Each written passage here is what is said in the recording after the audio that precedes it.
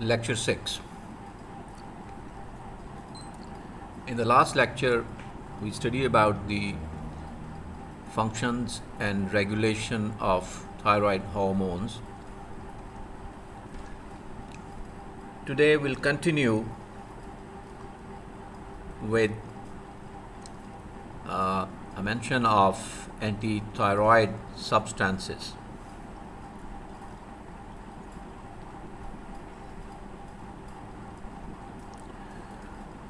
Anti-thyroid substances include thiocyanate ions, propylthiouracil, iodides, and some of the goitrogens.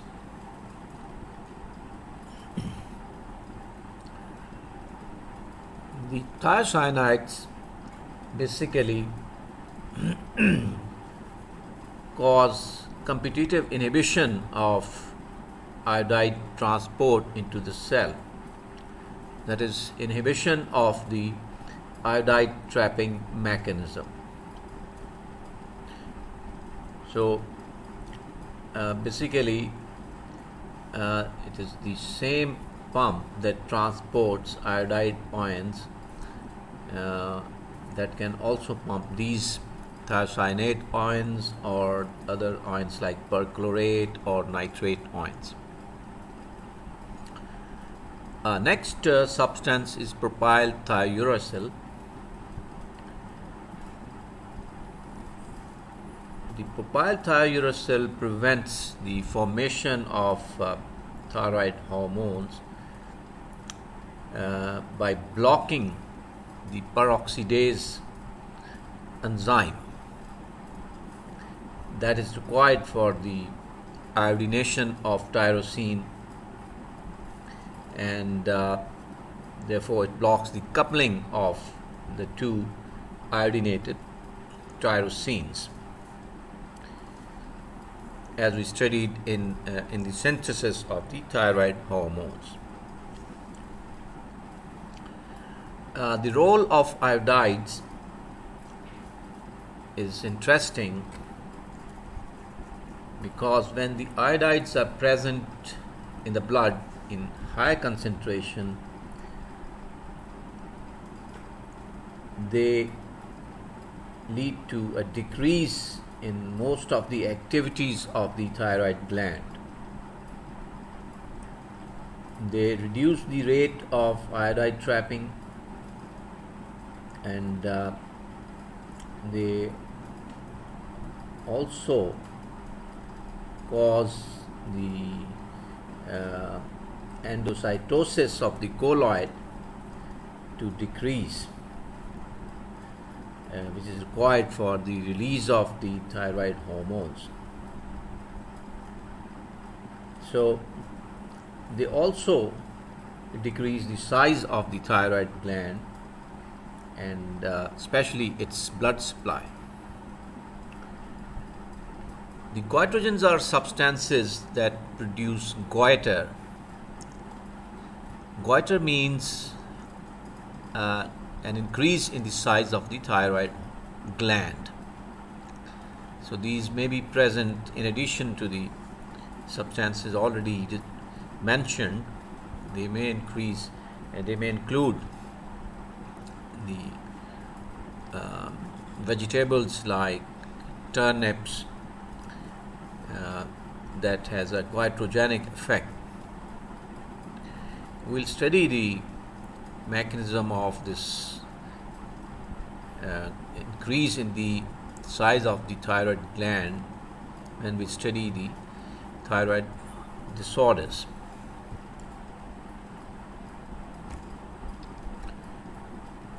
Next we move on to the diseases of thyroid gland. Hyperthyroidism.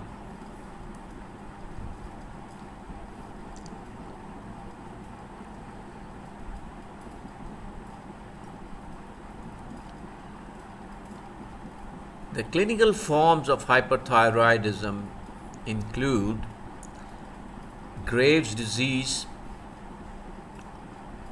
toxic nodular goiter,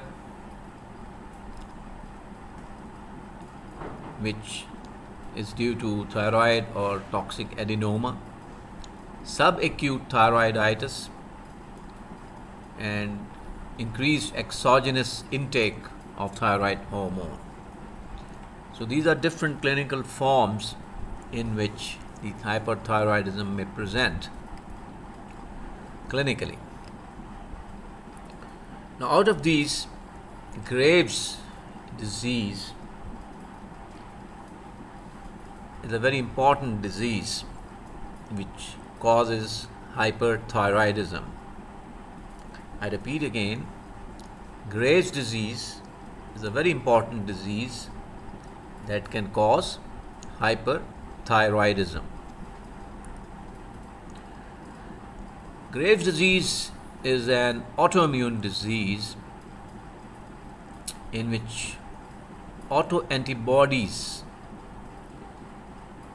called thyroid stimulating immunoglobulins, TSIs, they are formed against the TSH receptor.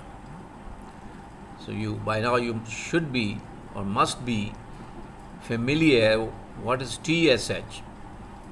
TSH is thyroid stimulating hormone.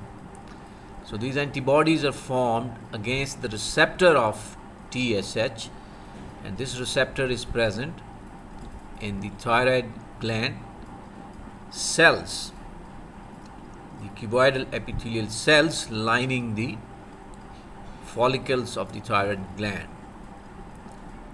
and this causes these thyroid stimulating immunoglobulins. They cause a continual activation of the cyclic AMP system, and therefore large amounts of thyroid hormones are produced. So when there is an increase in the production of thyroid hormones, this leads to a negative feedback suppression of thyroid stimulating hormone by the anti-pituitary gland. Next disorder which can produce hyperthyroidism is the thyroid adenoma. Now it's a localized tumor called adenoma that can develop in the thyroid tissue. So this localized tumor, it secretes large quantities of thyroid hormone, and this is not autoimmune. The secretory function in the remainder of the thyroid gland is inhibited because that's a normal tissue, and when the adenoma is producing large quantities of thyroid hormone, that is suppressing the TSH production from the anterior pituitary gland, and therefore there is no TSH to act on the normal thyroid gland which is present in surrounding this tumor. Now coming to the features of hyperthyroidism. Now, these features are actually the effects of thyroid hormone on all the body tissues when there is an increased concentration of thyroid hormones. So the patient may present with a high state of excitability because of the effect on the central nervous system. There is intolerance to heat because of high metabolism, increased sweating, mild to extreme weight loss, diarrhea, because of increased gastrointestinal motility and secretions.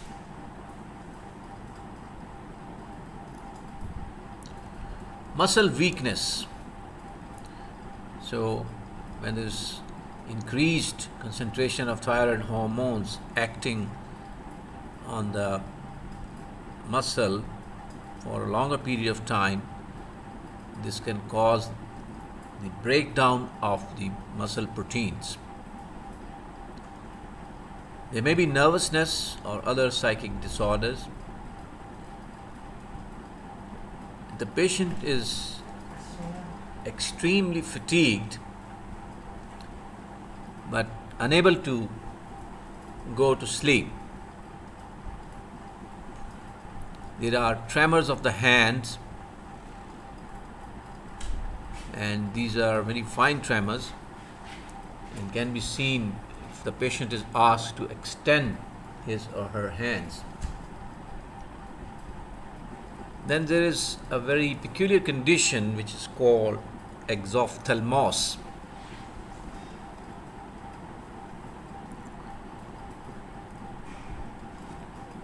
Now, this exophthalmos is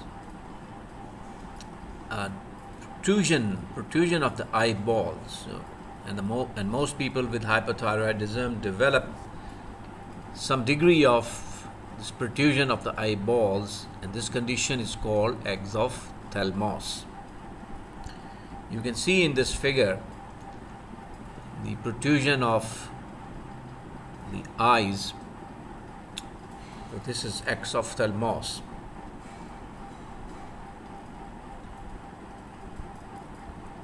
The cause of the exophthalmos or the protruding eyes is edematous swelling of retroorbital tissues,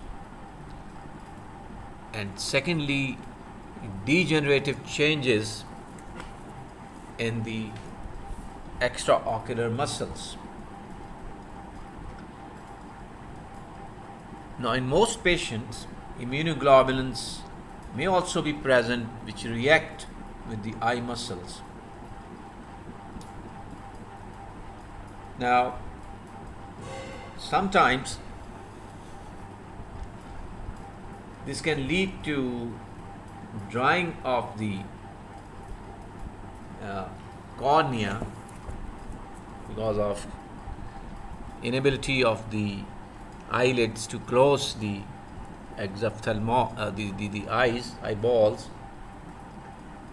and therefore the epithelial surfaces of the eyes may become dry and irritated, and there may be ulceration of the cornea. The treatment of hyperthyroidism include the surgical removal of the thyroid gland, and before the surgery the patient is prepared by administering propylthiouracil for several weeks until the basal metabolic rate of the patient returns to normal. Then high concentrations of iodides are administered about 1 week immediately before operation to cause the gland to decrease its size and for decreasing its blood supply. In addition, radioactive iodine in the dose of 5 millicuries may also be given to the patient.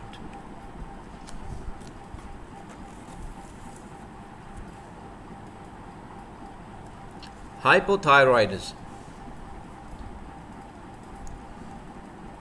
The clinical forms of hypothyroidism include endemic colloid goiters, idiopathic non-toxic colloid goiters, thyroiditis,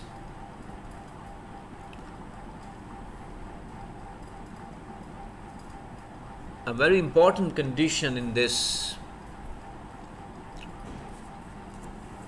hypothyroidism is the endemic colloid goiter. Endemic colloid goiter is caused by the dietary iodide deficiency. Now, how the iodide deficiency cause or leads to the goiter, which is basically an increase in thyroid gland size. The mechanism is as follows, that lack of iodine prevents production of both thyroxine and triiodothyronine. So there is no hormone available to inhibit the production of the thyroid stimulating hormone by the anterior pituitary, which causes the pituitary to secrete more and more quantities of TSH or thyrotropin.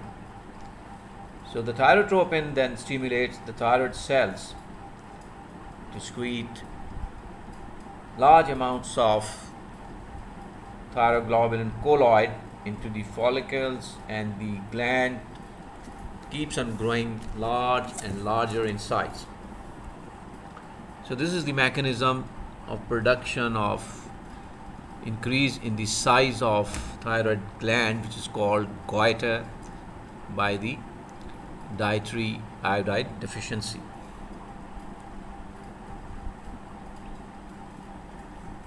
Other form of hypothyroidism is the idiopathic non-toxic colloid goiter. So goiter can occur in people who do not have iodine deficiency. So there is mild thyroiditis present, which means the inflammation of the thyroid gland, and there is formation of nodules in the thyroid gland.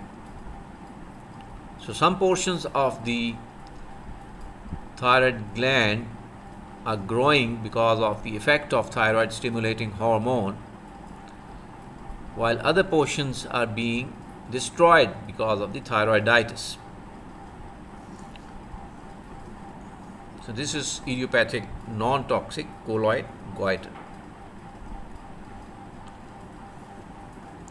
Other causes of colloid goiter include abnormalities like deficient iodide trapping mechanism, deficient peroxidase system, deficient coupling of iodinated tyrosines in the thyroglobulin molecule, and deficiency of the deiodinase enzyme.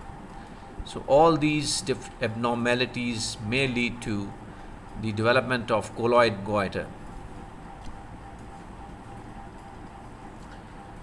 Hashimoto's thyroiditis is a very famous presentation of hypothyroidism, and basically it's a chronic autoimmune thyroiditis in which antibodies are formed against thyroglobulin and peroxidase enzyme.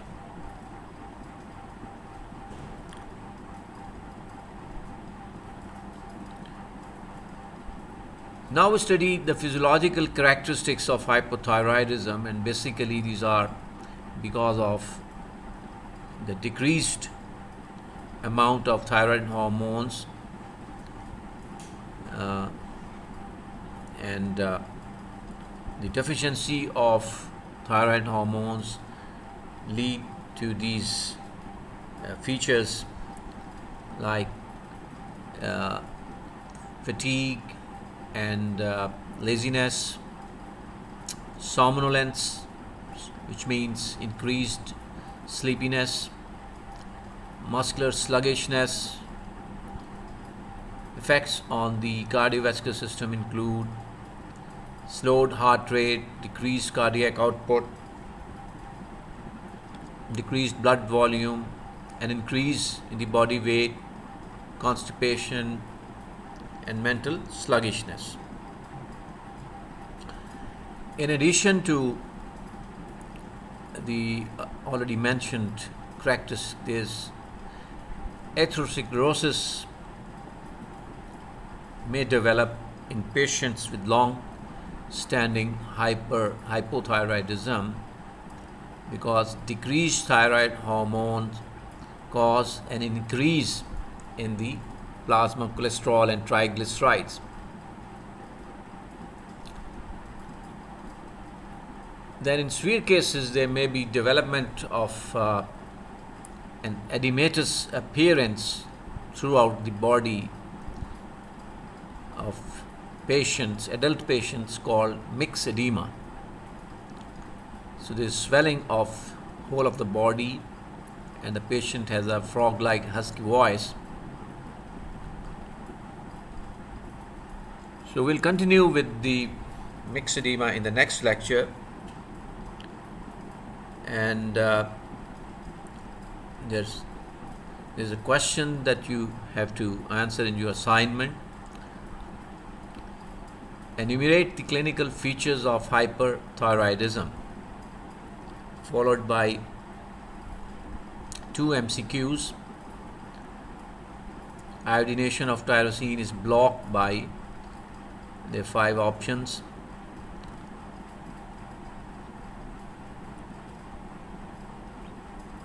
And second MCQ, in Graves' disease, antibodies are formed against which of these